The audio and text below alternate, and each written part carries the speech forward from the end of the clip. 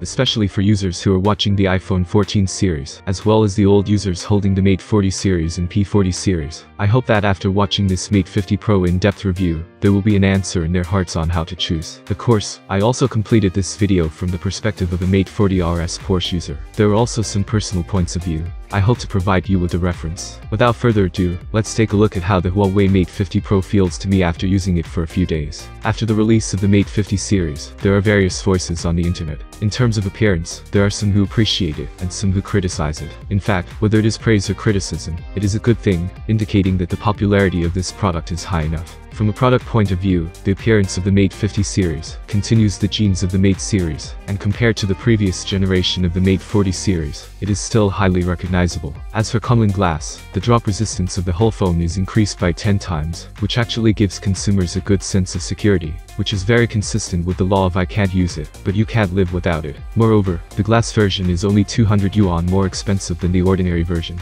No matter how you choose the common glass version, it is a surefire business. Although I have not actually tested how resistant the common glass version is, there are already many test videos on the internet, such as directly dropping or smashing walnuts, and common glass has withstood the test. On some previous products, such as the collector's edition of the Huawei P50 series, Huawei launched nano ceramic glass, which was 5 times more resistant to drop at that time, and now common glass is more like an evolution of nano ceramic glass. The drop resistance is further improved. After this, we should see the application of common glass on the P series. On another level, common glass made its debut on the Mate 50 series, which further strengthened the product power of this generation of products. For example, with satellite communication, emergency mode, IP68 dust and water resistance, higher than the industry standard, 6 meters water resistance. It even has the potential to replace the 3-proof phone. On the front of the phone, Huawei Mate 50 Pro is equipped with a 6.74-inch 1.07 billion color 120Hz OLED screen, which complements the 120Hz high brush and color depth configuration of the previous generation product, and is matched with 1440Hz high frequency PWM dimming to effectively reduce flicker.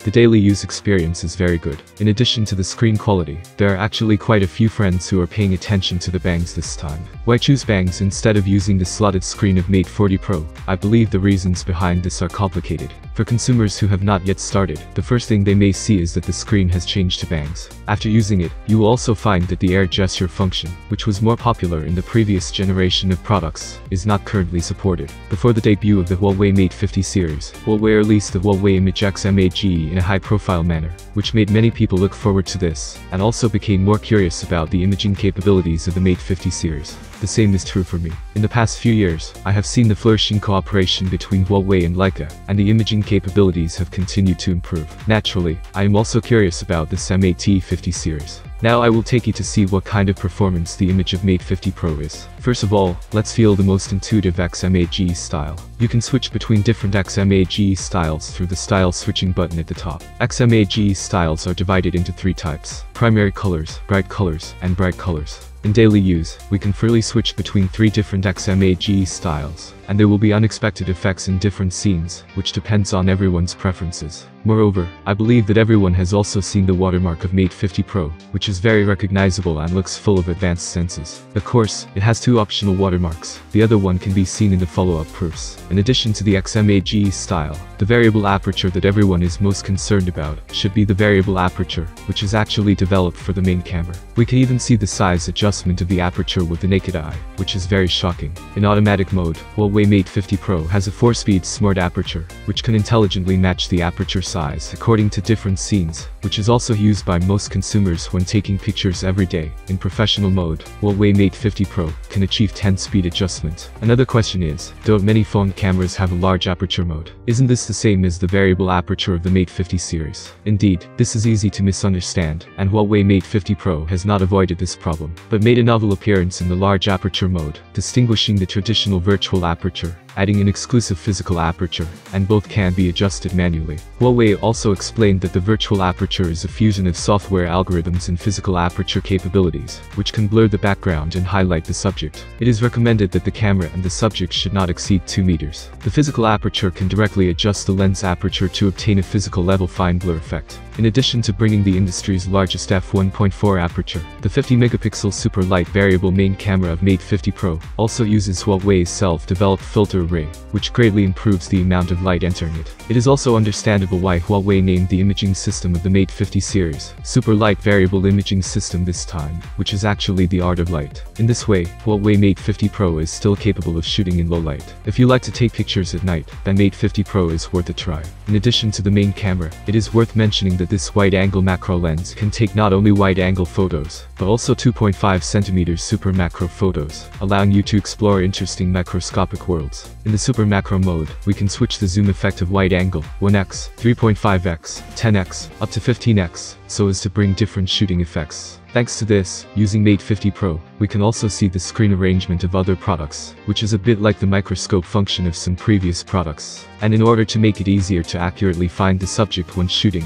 the Mate 50 Pro also added a macro viewfinder, which is really convenient to use. I also found an interesting thing when shooting a telephoto. When we zoom to 100x, the viewfinder will display a small sign of a tripod, and you can turn on the jump level anti-shake with a click. After it is turned on, the anti-shake ability will be further improved, which will double the user's favor when taking pictures with 100x. Although 100x is not usually used in many scenes, it can be stable enough at critical moments, such as taking pictures of the moon. In the consumer field, everyone is relatively unfamiliar with satellite communication. The introduction of satellite communication to phones by Huawei Mate 50 series can be said to have aroused the attention of a large number of consumers. Huawei Mate 50 series has also become the world's first mass smartphone that supports Beidou satellite communication messages. The satellite communication of Huawei Mate 50 series can be used in urban ground, virgin forest and other scenarios, and the usage scenarios are relatively wide. For the receiving end, it does not need to be a Huawei phone, nor does it need to install the Changlian app. The ground station will convert satellite messages into ordinary text messages, and ordinary phones can also receive satellite messages from the Mate 50 series.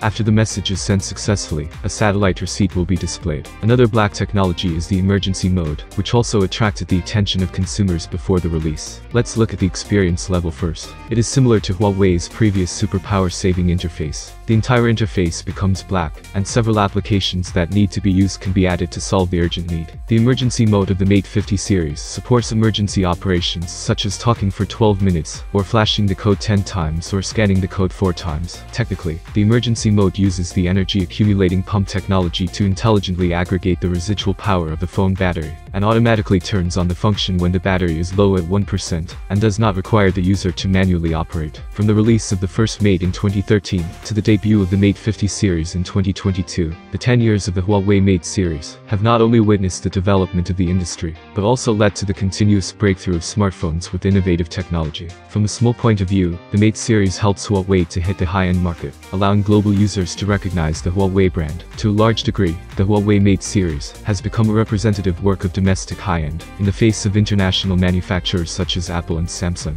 At that time, domestic brands represented by Huawei had the courage and strength to wrestle their arms. But after 2019, due to well-known reasons, not only the Mate series, but also the brand, Huawei is facing difficulties. In the past few years, Huawei's thousands of troops have always used the perseverance and unswerving investment in scientific research to continuously charge the technical bottleneck. Breakthroughs are a matter of time. Just like the phrase crossing the mountains and seas, and finally seeing the dawn at the Mate 50 series conference, Huawei has not only waded in the deep sea, but also climbed the mountains. Now Huawei is at the moment of break of dawn, and the dawn is in sight. Let us look forward to the return of the next generation of products with Kirin and the reappearance of 5G. Thank you for viewing this review.